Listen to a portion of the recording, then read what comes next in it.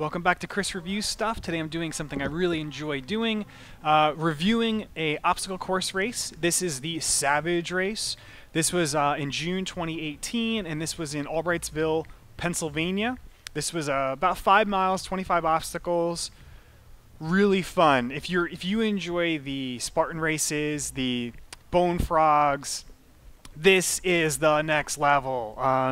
The Savage Race was super hard, super fun, and I loved it.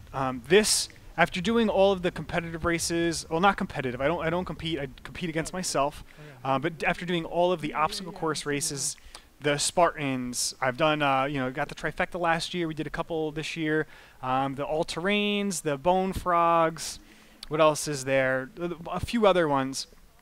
I enjoyed the Savage Race the best. 5 miles, they do offer like a little bit longer, but 5 miles is like the perfect amount of running I want to do, the perfect amount of obstacles, like 20 to 25. It is the best race. They advertise it as like the perfect distance, and awesome obstacles. And that's what this is, like the Savage Race is really, really fun. If you want to challenge yourself with obstacles, the Savage Race is what to do. I do enjoy the Spartan races. I've done a bunch of Spartan races. That's where I started with. I started with the Beast, done all that stuff. The Beast is really challenging because it's a real endurance race because it's 15 or so miles. And doing the East Coast, you're going up Mountain Creek. You're doing places that you go skiing and snowboarding. So it's real mountains. You're traversing the mountains. You're coming back down them. You're going up and down, up and down. So yes, the Spartan gives you that endurance, 15 miles that you want. If you want to do that, cool. However, if you enjoy obstacles, which is what I really, really enjoy, that's how I train. I train to do the obstacles. The Savage is where you want to be. So if you, like I said, if you love the obstacles, Savage is what you want to do. They will beat you up and they will punish you, but yet you will be so satisfied if you can complete them. I could not complete every one of the Savage Race obstacles. I really beat myself up when I got home after that because I beat myself up a little bit at the race too. However, it did rain, so I want to say that a lot of the obstacles I failed were really wet, muddy, and really difficult to grab. However, that's not an excuse because if I had better grip strength, I would have been able to persist through the wet mud, But I'd like to think if it was drier, I would have a better chance at it, but whatever. That's beyond the point. The point is that they are hard and they are cool. They're fun. If you have not done an obstacle course race, the Savage is cool. Like, don't get me wrong, it's a lot of fun, but I don't think it's for first timers because the obstacles are really difficult. You're going to be like, I kept getting wet. I kept falling in the water because I couldn't do the obstacles. This is not for me. So I would not suggest the Savage Race to be your first obstacle course race. If you want to get into OCRs, you definitely want to do like a Bone Frog. I felt that was the easiest one, or even a terrain race. Terrain races are great to, really start with because they're very simple. It's cheap to get into. If you don't like the terrain races, you're not going to like anything else. So it's a good way to kind of warm up. If you want to move up, the next level I would say would be Spartan. Spartan races, you can do like your 3 to 5, your 5 to 8, whatever, and you can go up to 15 miles. The obstacles there are challenging, but they're not as challenging as the Savage Race. I feel a lot of the Spartan ones are, you're carrying sandbags, you're carrying really heavy things. It's pushing you to the limit with weight and strength. Whereas the Savage Race is really testing a lot of upper body, a strength as well, but the sandbags are like half the weight. The Hercules pull is like a quarter of the weight. Hercules pull in Spartan is like my body weight. I weigh 150 pounds. I think the bag is 120. So that's really hard for me to pull up because it's more than half my weight. But it's a challenge with the Spartan. The Savage is like, you know what? It's a little bit whatever. We'll have a lighter sandbag. We'll put you in more difficult obstacles. So like you can see, like I couldn't do they have one where you do rings and then you transition to cat's tails. Really hard, really fun. I had to try it again afterwards. Same. I repeated the same result. It was really hard. I thought that there was enough water stations at the Savage Race. I wish there was a few more, because sometimes I felt like I was really thirsty, and then sometimes like there was 2 water stations that were really close to each other, but then there was another one that was really, really far. I think they could have kind of worked that out, or maybe spread them out a little bit better. Maybe put one more water station, you know? Like here you have Holy Sheet, which is a sheet to a transition to a ball at the end, which was really difficult. I got stuck on it because I couldn't swing across. The ball was really wet, so I couldn't get a good grip on it. Fun obstacle. I've never seen anything like this before, so that's why I love the Savage. It's cooler obstacles than anything I've seen, and they're really challenging. The Savage Race is like $100 to get into it. They do have some promotions, which I thought were really cool, because you can get in, you know, $70, $80. They offer some military discounts, I believe some first responder discounts. So if you work it, you deserve the discount, get it. Student discounts, I believe, as well. I think that was this one, not the Bone Frog.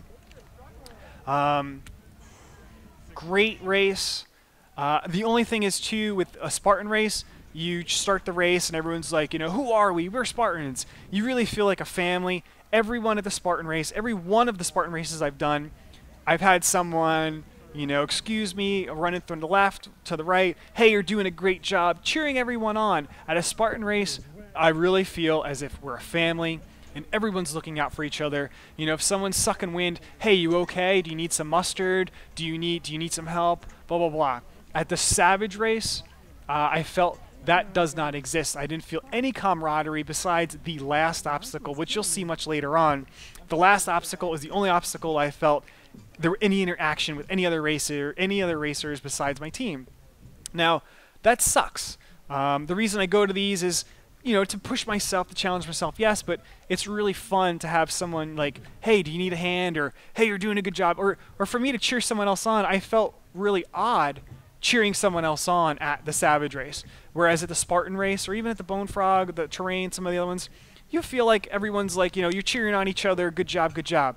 At the Savage race, I felt as if I was odd. I was out of place cheering someone else on, which is not fun. I did not enjoy that. It's something small, but yet it is pretty big, you know, like the community is, I didn't feel a community at the Savage race.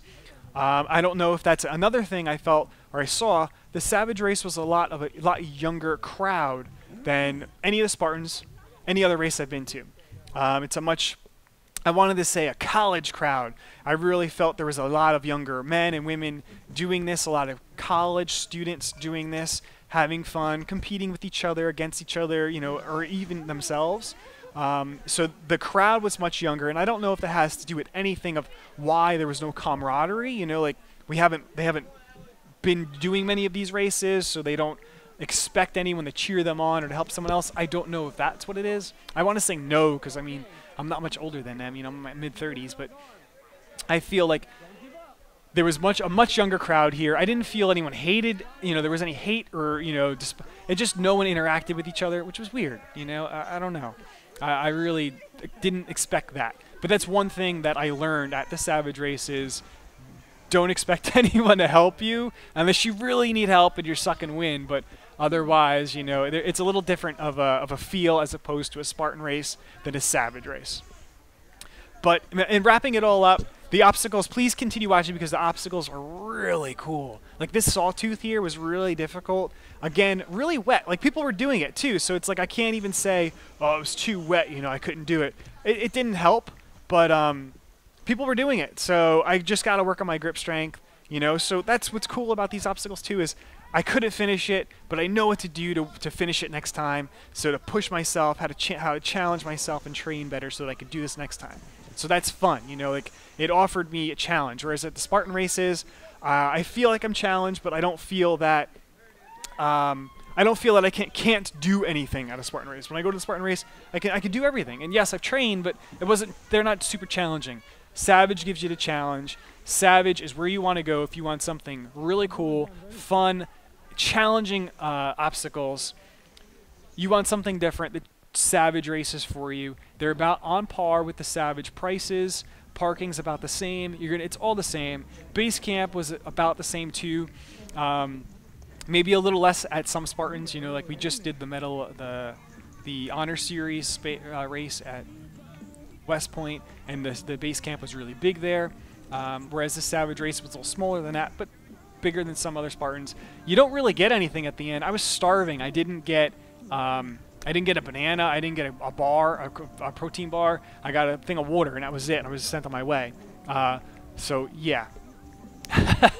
The shirts are kind of cool, but they're very bland. Like I feel like they bought a billion shirts and just they use the same ones at every race. Whereas a Spartan, every race I've been to has a different shirt, whether it be a like a sprint or the Beast, or even like the challenge series is have different ones. So I felt the shirt was a little kind of bland because it's boring.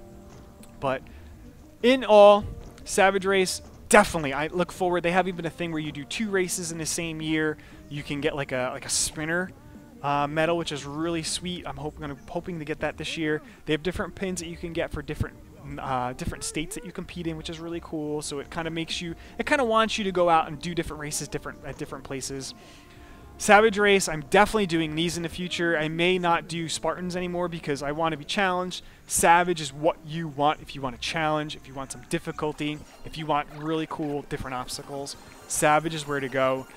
If you rely on other people to help you, you may want to skip the Savage, as I did not. Again, this was only my first and only Savage race, so I can't say all races are like this, but this one I did not feel any camaraderie between my other racers besides the last obstacle, which you really persisted on, which you really needed each other for. A lot of the obstacles, there were lines. The last obstacle you'll see, we waited about 45 minutes to get to it. A lot of the other obstacles, we waited like 5 to 10 minutes. I feel Spartans are a little shorter lines. I don't know if that's what they do, but I feel like the Spartan sometimes has more of the obstacles. Like they have 10 to 12 rings for people to do. Here they had like 6 or 8. So the Spartan is really set for more people to compete at once, whereas I felt the Savage kind of was a little smaller. But so the lines kind of make it longer, making the time longer, so it's harder to compete against the time. But it's worth it because the obstacles are great. Definitely recommend, if you are into a challenge, the Savage Race, or if you just want to switch it up a little bit, do a Savage Race. It's a great team one, like you can work as a team, but don't go there, again, don't go there and expect anyone else, any other racer to help you besides your team.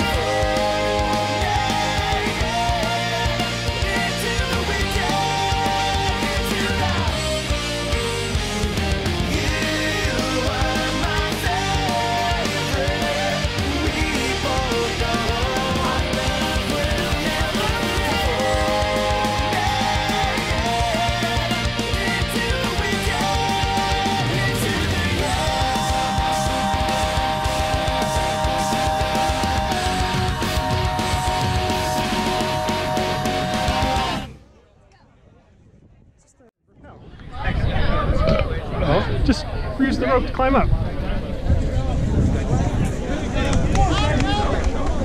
I wonder if legs guys get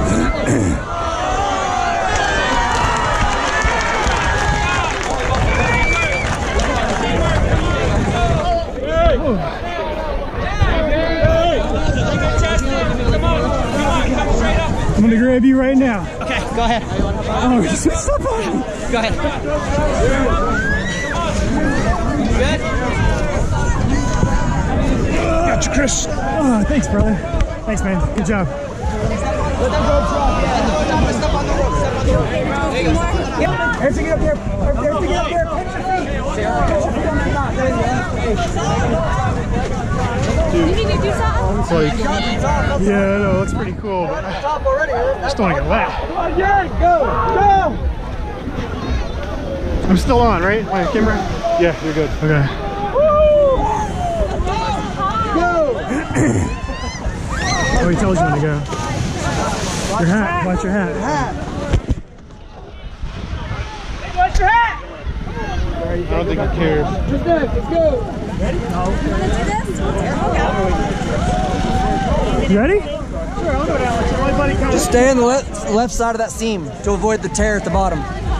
Okay. Oh, we can't go together? No, go. Ready, set, go.